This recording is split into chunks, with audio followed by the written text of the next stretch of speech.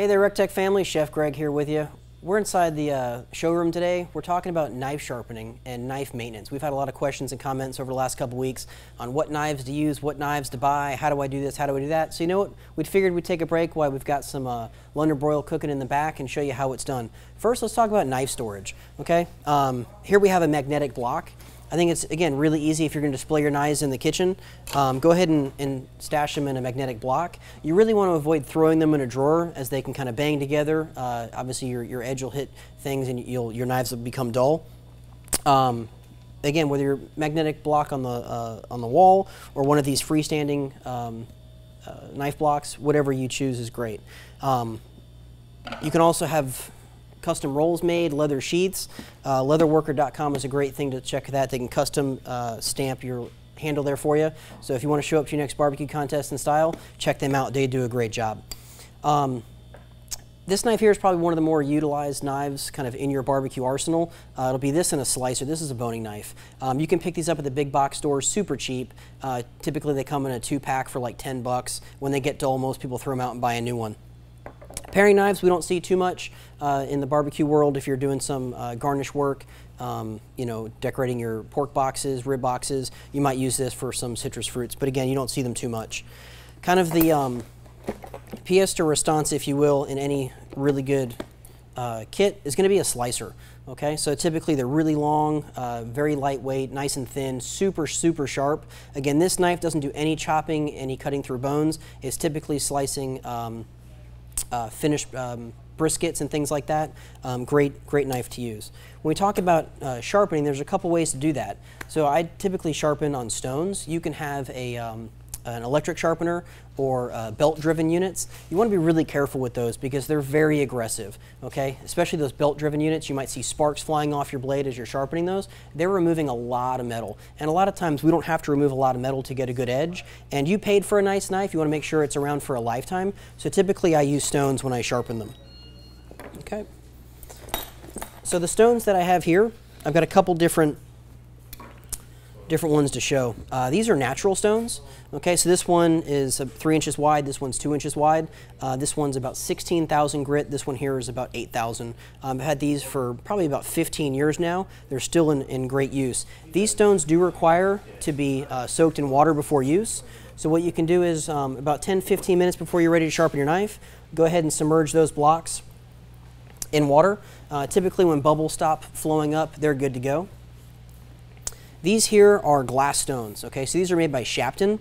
These are designed to sharpen your really hard, I will say higher quality blades. So again, this comes into 16,000 grit, 2,000 grit, and 500 grit.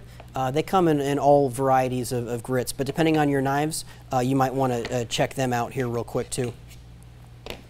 And again, those are Shapton glass stones. So these here are not sharpening rods or sharpening sticks, okay? These are honing rods, and these are used a couple different ways. This is a ceramic rod, and this is your traditional steel rod.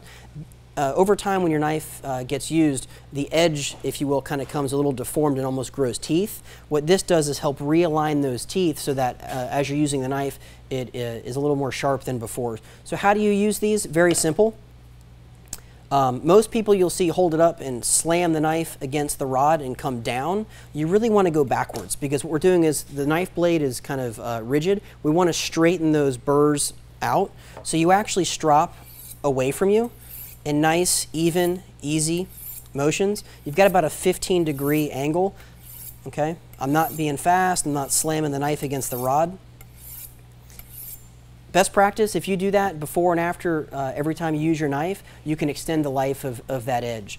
Okay, so again, ceramic rods tend to be a little more aggressive than your metal ones, and if these are really old, the teeth in the rod will actually wear down over time. So every couple years with use, it's definitely a good idea to pick up a new one. Okay, so we talked about our slicing knives, kind of our chef's knives that we want to use. Pick out a couple different ones here to talk about real quick.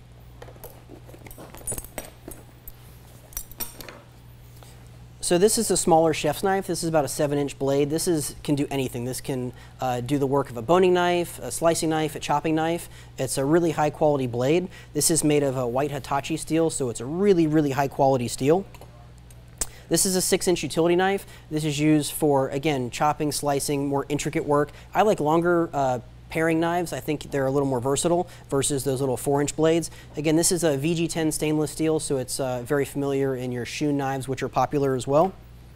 Now this is a Japanese boning knife, okay? And I prefer these because they're a little wider, a little thicker, a little more rigid. I think I've got a little more control when I'm boning things like pork butts, chickens, if I'm kind of get in and out of rib meat versus something like this. I think I can be a little more accurate with this. So this is an Asian style boning knife. Again, this is a R2 tool steel, so it's a very beautiful Damascus blade. And again, this is a 10.5-inch slicing knife. It only ever slices meat. There is no chopping involved in this one here too. So when it's time to sharpen your blades, and we'll go ahead and do this one for the demo. The Shapton glass stones come with a nice sharpening frame. This is portable too because the stones stack in the bottom of this. So we'll start with the most aggressive stone, which is 500 grit. And the beauty of these stones is they don't require to be soaked. So they're typically splash and go.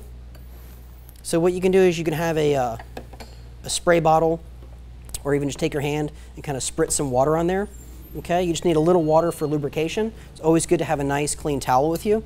So when you sharpen, especially the first time you can pick up stones in any hardware store around, typically it's easier to sharpen away from the cutting edge, so you sharpen backwards. So the angle you're looking for is if you lay that blade down flat, if you were to stack about 2 dimes underneath, that'll give you about 18 degrees, and that's a great starting place. So what you do is with nice, even, light pressure is just sharp pull back on the blade in nice, even strokes.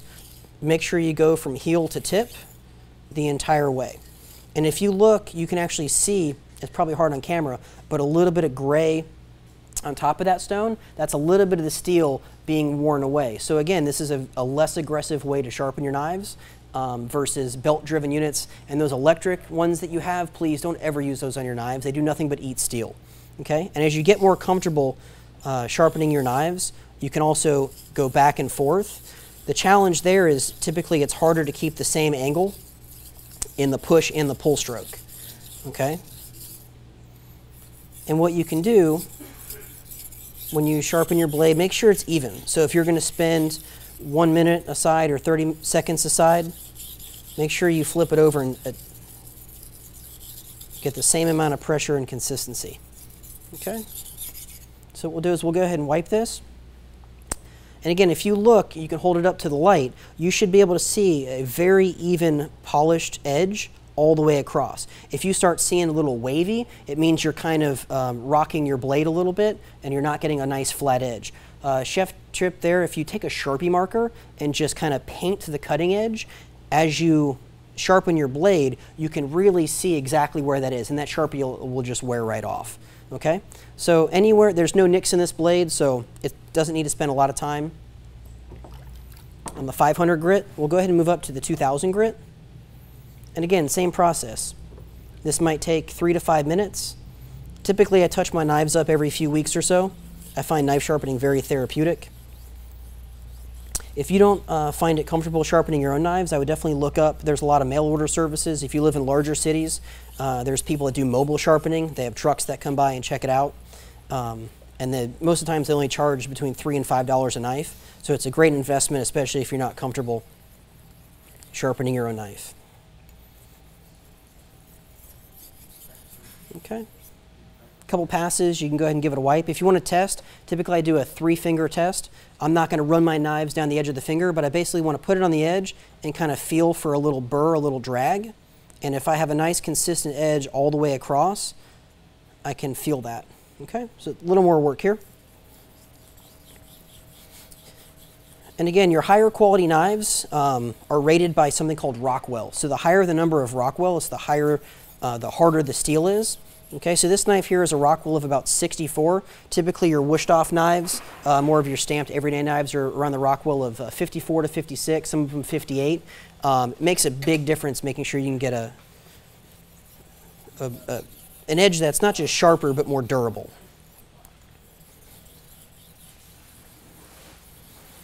Okay.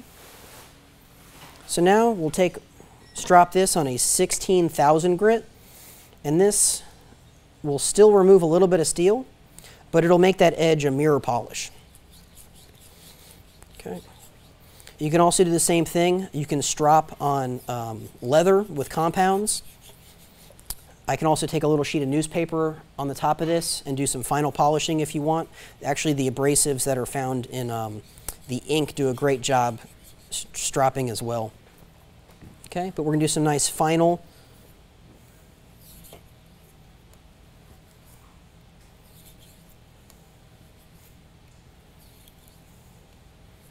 Okay, wipe this up. Take a look at that edge. It's beautiful. It's a mirror edge. Razor sharp.